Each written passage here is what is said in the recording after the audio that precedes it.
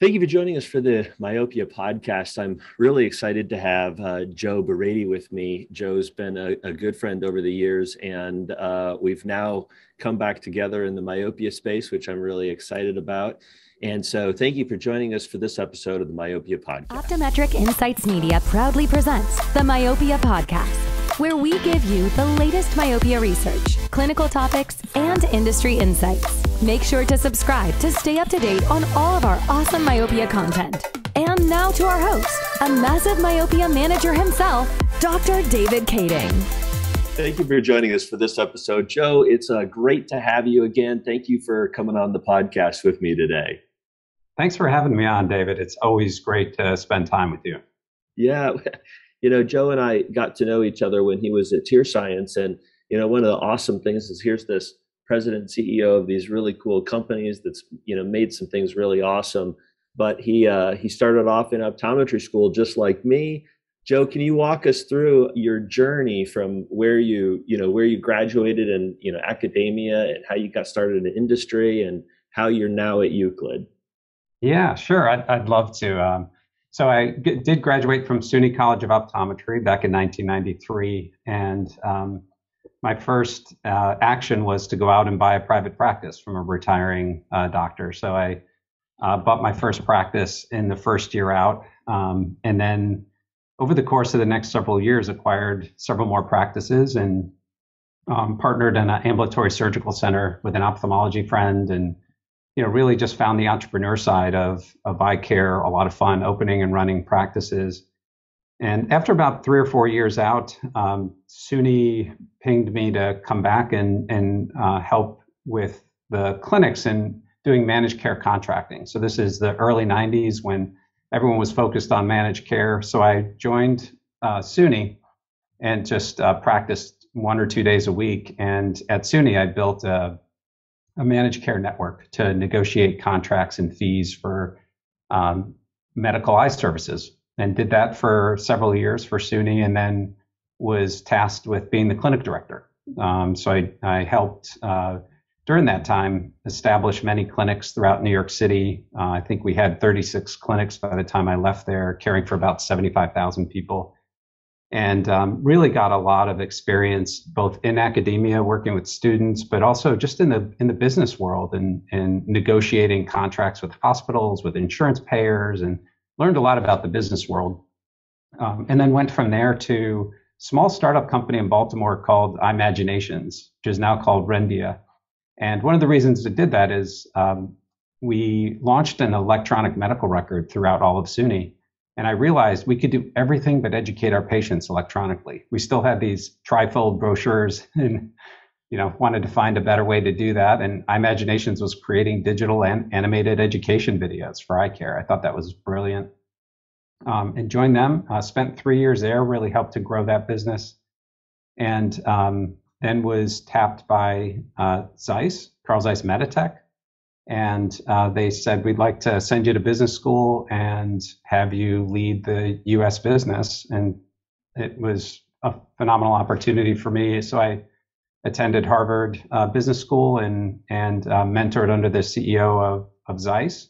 And then once I graduated from the program, I took over US for ophthalmology, neurosurgery, dental, ENT, spine, and breast cancer sales of all the medical devices, and spent 6 years there. Really an incredible experience. Many hundreds of millions, international business, launched an incredible number of new technologies, focus on OCT and SMILE, refractive procedure, and the IOL Master 700, and really a lot of cool technologies. Learned a lot about innovation, about product market launches, and so forth.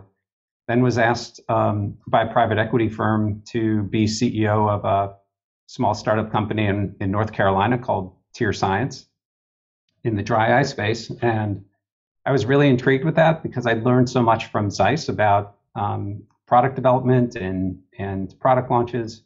And so I thought I could really use that knowledge to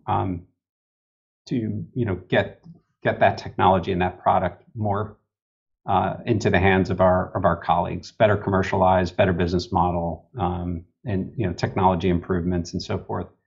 And so I joined Tier Science, and 3 years later, were acquired by Johnson & Johnson Vision. We experienced tremendous growth over those 3 years and got the attention of many strategics, and Johnson & Johnson Vision seemed like the right home.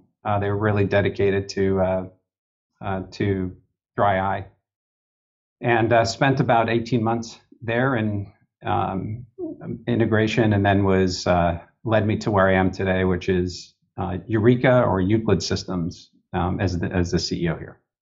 Yeah. So, most of us have heard of Euclid. The name's probably more understood worldwide than it maybe is even here in the United States. But certainly, I think maybe you can correct me, is that the number two, almost number one ortho-K system in the United States. And tell us a little bit about the origins of Euclid before you came on board. Yeah, I think it's a great story. It's a 25-year-old company, or more than 25-year-old company, founded by George and Joanne Glady, both industry veterans who felt the need and the desire to start their own company and really focus on specialty contact lenses. And in particular, way ahead of the curve, 25 years ago, they saw that myopia management was an important area to be in. And so they invested quite a bit of time, energy, money in developing phenomenal lab lens designs. It did a lot of clinical work on which ortho-K designs help to best control myopia. And so the founders really were passionate about this way before it became sort of hip and popular. And back then, they knew the epidemiology and realized that the market in Asia was really important for this. And so not only did they focus on FDA and FDA approvals, they also worked very closely with the CFDA, or now the NMPA, in China to get approval there. So they were one of the first ortho-K lenses approved in China about 12, 14 years ago, and one of the first in the US as well. And they spent a lot of their time, see, as you can imagine, small mom and pop shop, so to speak. Yeah. They focused a lot of their marketing and sales efforts in China, knowing that the market over there is so vast and the incidence is so much higher there. And they did really well and became the number one imported brand in China, and have maintained that for all these years. And they've always seen the US as an important market, but secondary to them. And so they've always been sort of the number two player in the US historically, really because of lack of resources and just, need to focus.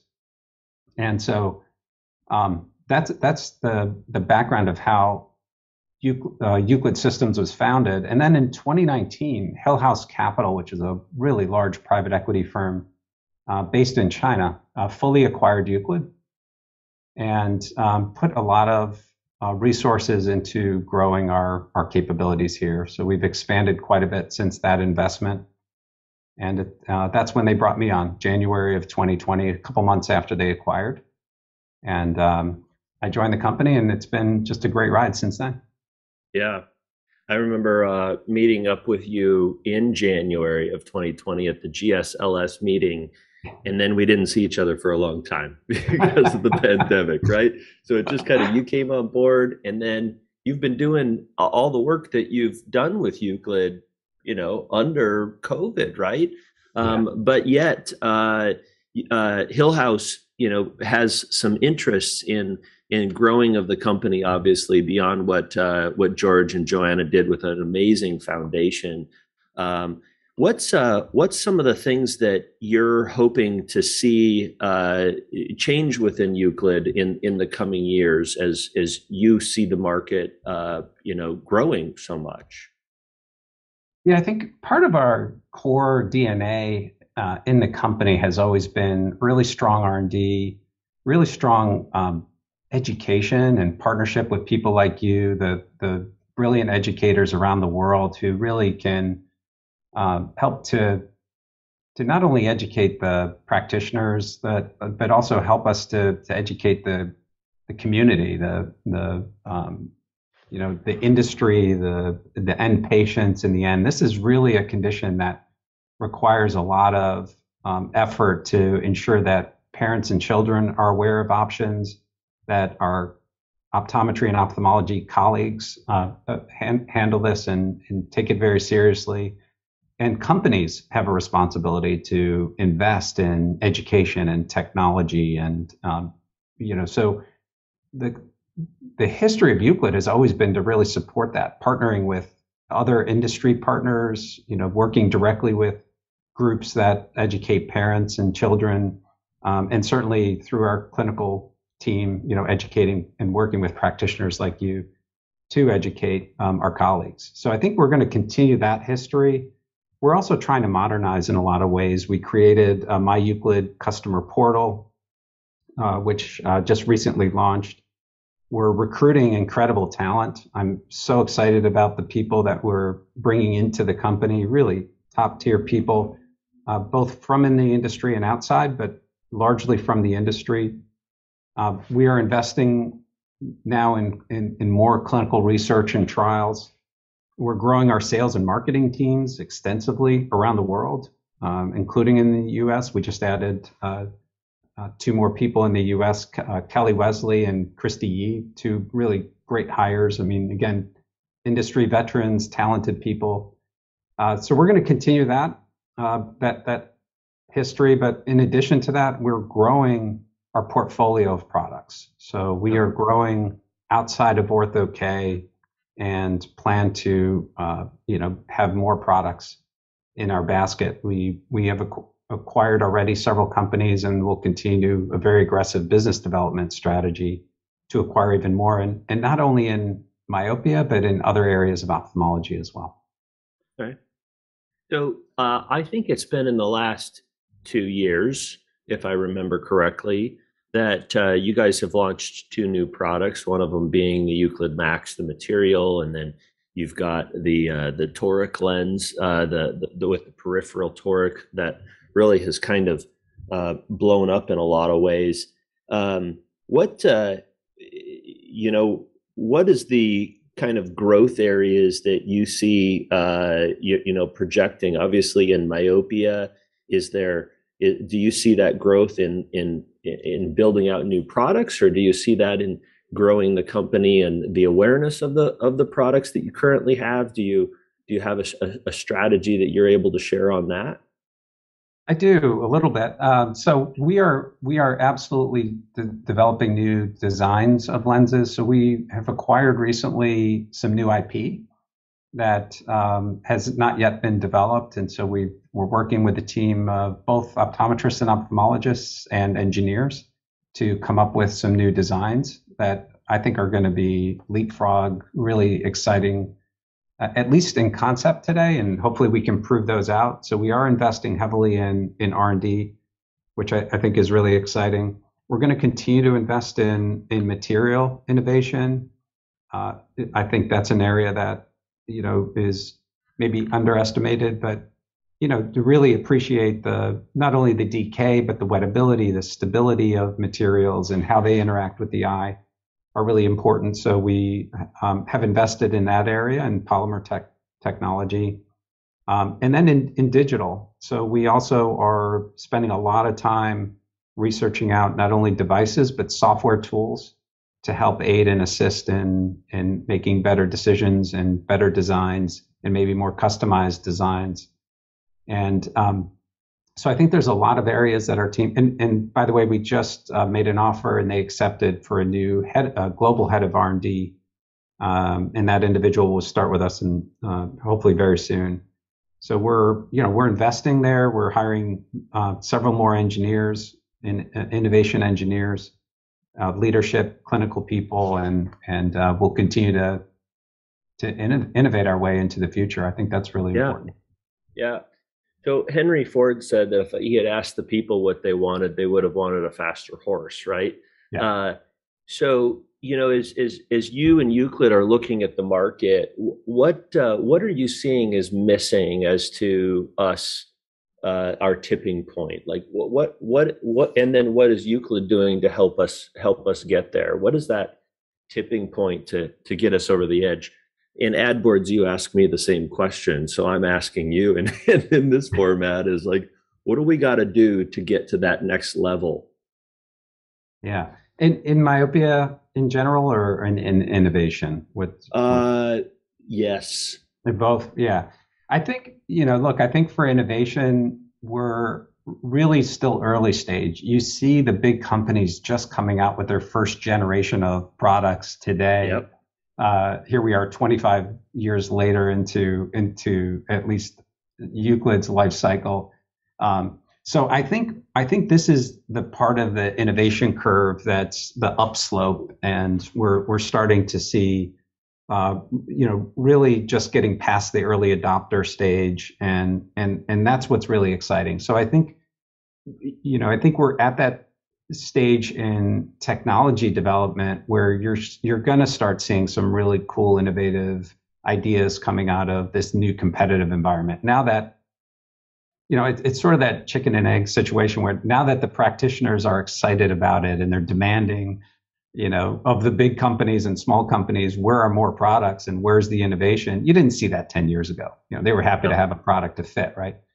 But today, it's the demands are coming in where now that there's a real market for this and real demands, the innovation will catch up quickly, I believe. And that's why I think we're using our very long history of lens designers and experts in this area to, to lead that. And so that's sort of thinking about a tipping point. That's how I think of it today. It's really a synergy between industry and practitioners and where they both are in the life cycle of this condition. We saw that with glaucoma. We see it with, OCT technology. We saw it with refractive surgery. We saw it with dry eye. It's no different in myopia. Yeah. We see this with every major condition. Well, I think that we can look back, and you were part of this by and large with Zeiss. It seemed as in those years that you were there in the 2000s that we started learning about more and more glaucoma. Prior to that, it was a disease that was relatively difficult to diagnose.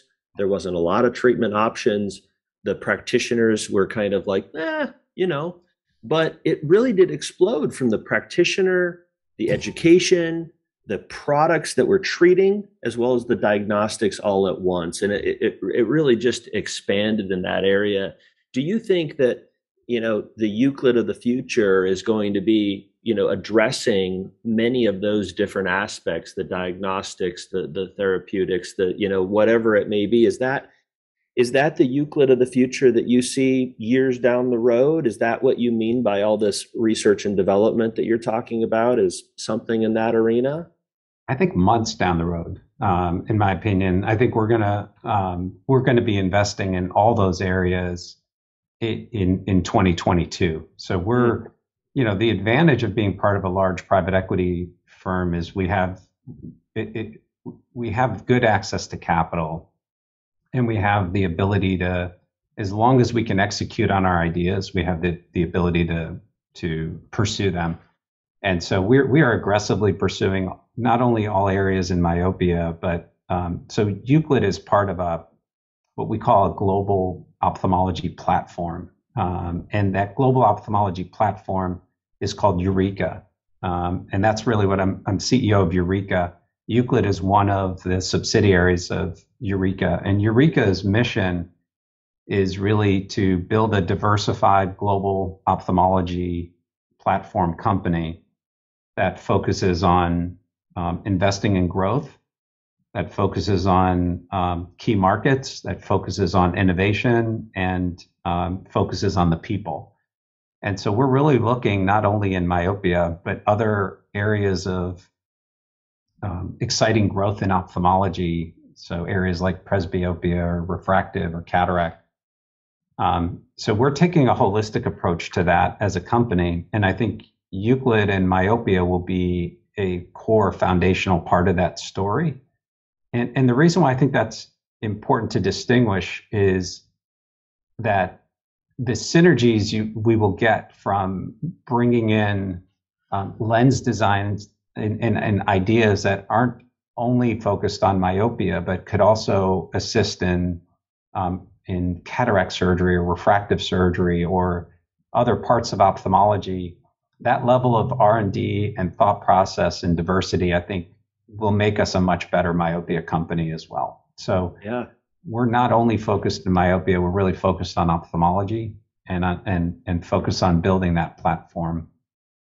Now, Joe, I don't know that too many people know about Eureka, as Eureka as the name is. When are we going to be hearing about this Eureka name and brand? When is that brand, or is it going to always be a background supporting other companies like Euclid and others moving forward? Yeah, I think today we very much see it as a house of brands. I don't think we're trying to bring out Eureka as its own brand. Eureka is essentially just a holding company that allows all these subsidiaries to sit under one entity. So it's more of a, today at least, more of a legal entity structure than anything. So our hope is, like many great companies out there, to have incredible brands underneath that Eureka umbrella, and that Eureka won't be necessarily the star of the show. It's still going to be Euclid, or, name the next great company that is part of that. That's how we view it. And our strategy really is purposeful in that way, because we feel that, we don't want to inhibit innovation. Innovation is going to be such a critical part of our story. And we believe that startup mentality, that individuality of each of these great assets that we buy has to be maintained. The culture, the innovation and speed has to be maintained. So there will be little to no integration in these entities. There will be heavy investment. They will be, so we're going to focus on investing in manufacturing and R&D and doing clinicals and really invest in their growth, their speed of innovation and growth. And that's sort of the secret sauce, I think, that would differentiate us from other larger ophthalmology companies out there that are much more integrated, much more, I would say, formal structure that you're used to. This will be more of a collection of great companies all under one umbrella. Yeah. So supporting those companies to integrate or to invest in innovate in new things, rather than integrate everything together and have a slow moving ship, have a lot of quick little ships that can move around very quickly. That makes sense. Yeah, you're spot on. Well, cool. Well, Joe, you've brought some really great enlightenment. I love you as a leader. I love how you invest in the people. That's been something I've always appreciated about you. And tell us a little bit about how you're doing that right now at Euclid and investing in your team and so forth. You've mentioned the growth that you've brought about, but I always love hearing you talk about leadership and growing your people. You're a humble leader, which I really appreciate, and I've always appreciated about you.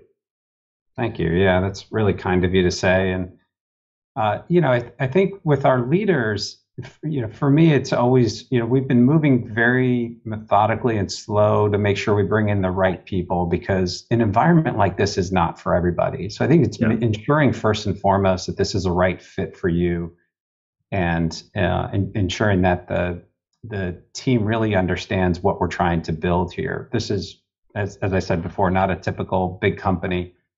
This is a fast moving, where every day it's doing hard work, rolling up your sleeves and being a coach player. And so it takes a certain individual to want to be in that. So I think first and foremost, it's finding the right talent and making sure that they fit. Second is, ensuring that they have the tools and resources that they need to really be successful. And, in an environment like this, there's no opportunity to micromanage. You really have to pick great people and let them run fast. And so for me, a lot of it is that talent management. It's really finding the right ingredients, putting them together, and letting them be successful in every way possible.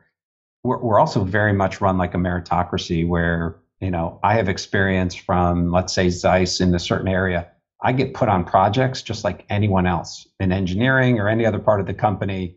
If they're like, hey, Joe, you know how to do this, join that group. That's how we operate. We're not operating in silos or in a very strict hierarchy. It doesn't work that way. So I'll be put on a project just like a brand new engineer who walks in the door. And so I really enjoy that environment as well, where we all just work together as one big team. And, so for me, I think that's an important leadership lesson as well. There's nothing above or below anybody. We just come in and work together to get to the end goal, and so for me, that's the environment I'm working really hard to create. Some people thrive in that environment, some people don't. And so it's always, making sure that we pick and choose the right people and allow them to be successful in that environment. And then we've done all kinds of, I would say, skill building opportunities. For example, allowing lower level leaders to present at quarterly business reviews, and really mentoring and fostering them. So I'm mentoring 2 employees directly myself, and we work on everything from basic business skills, things, cases that I learned at Harvard, and we share and sit and discuss them. And then we'll do, roundtable discussions where we'll have sort of lunch and learns in the company and allow employees to teach other employees about things that they've learned. And so I think it's also fostering that environment where everyone's teaching each other. It's not just higher level people teaching lower level people. It's sort of across the board. If you learn something interesting, put together 5 or 6 slides. We'll get pizza, go in the conference room, and tell us about what you learned, and let's discuss it. So it sounds like it's really squishing things down, as opposed to have this really high up where you have to check in with everybody, where you're shrinking things down so everybody can run fast without having to check in on every single little detail about things. That's brilliant. Yeah. So that's the environment here. That's the culture we're working hard to establish. And it's fun. Like I said, not everyone likes that. Some people like the strict hierarchies and so forth. But if that's the kind of environment you like, you would thrive here. That's what I enjoy. That's awesome. Well, thank you for hanging out with me, Joe, and being part of the Myopia podcast. Always an honor to get to chat with you. Same here, David. I'm really honored to be on the program, and I've been listening to all of the shows all the way along, and really enjoyed. As always, learned so much, not only from you, but your interaction with others, the questions you ask, and the insights you bring. So thank you so much. Keep up the great work, and thank you. Yeah, it's a lot of fun. I learned so much. If I didn't do the podcast for the industry, I'm doing it for me as much as anything, just so I can learn all this from incredible people. And thank you for being one of them. No, we all get to benefit from that. Really, it's our benefit. So thank you for doing it. Yeah. Well, thank you, Joe, and thank you for joining us for this episode of the Myopia podcast. Make sure to like and subscribe so you can stay tuned to all the other great episodes that are on their way. We'll see you next time. This podcast was brought to you by Optometric Insights Media. If you enjoy our content, please leave a 5-star review. And don't forget to subscribe for more great episodes.